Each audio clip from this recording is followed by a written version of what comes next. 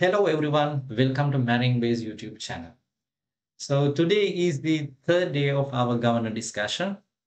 So far we have discussed about basic mechanical governance and then we move to hydraulic servo governance and finally up to compensation uh, arrangement of the governance.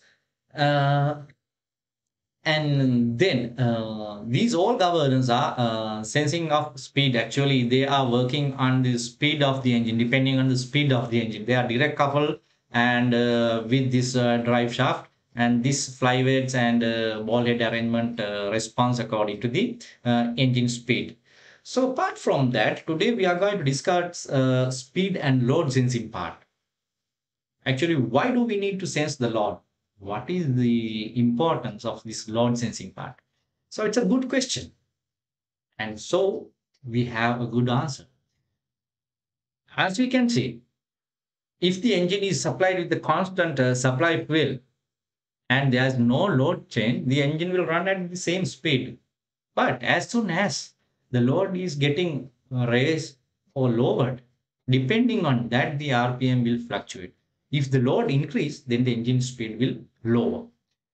So in such case, the first come with the is the change in load, not the speed. The speed to get affected. So first the load has to change. So if we can sense the load first, then we can do much faster correction. So we can have much faster response. So that is why we need load sensing parts in the governance. So then we can have more faster response and more accurate sense. Then we can maintain our in case our in our voltage system in case of our generator we can maintain constant voltage throughout the load changing process. Okay, here's the arrangement of the load sensing part. The left hand side, yeah, that we have already discussed, bit familiar. For that same part, this load sensing part added, we can see the similarity is there is the power piston, we call it speed power piston here, and the same arrangement here they made here is load power piston. Actually this is the piston which moves the fuel racks.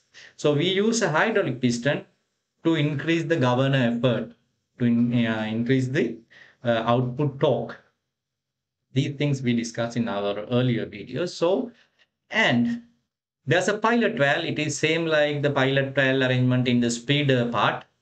And this pilot valve is controlled by different arrangement. We call it a solenoid. A solenoid coil is there. So this solenoid will make this pilot valve moves up or down depending on the signal getting from this load computer. So the load computer is the one which calculate the load.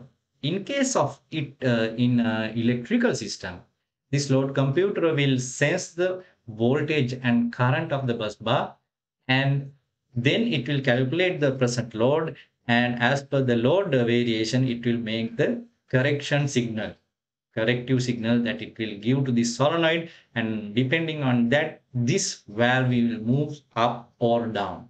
Suppose the load is in a prime main engine. So in such case, this load can be torque measurement type, uh, some kind of load measuring arrangement. So after that load measuring arrangement, the load computer will do the correction.